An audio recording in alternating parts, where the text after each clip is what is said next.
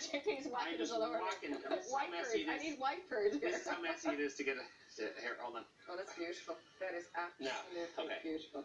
I love cooking outside and cooking barbecues, and everyone forgets about when we have the Irish barbecues. Everyone thinks of sausages and burgers, but we should be eating, I think, more barbecued shellfish.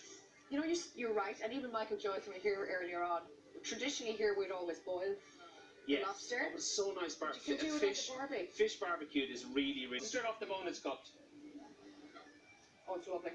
And it's just, you know what? It's very simply done. I can taste that kind of salty, seaweedy taste in it, JP. Yes. No, it's really rare. And you could, if you wanted, you could put your pepper dulce on this guy here, and you could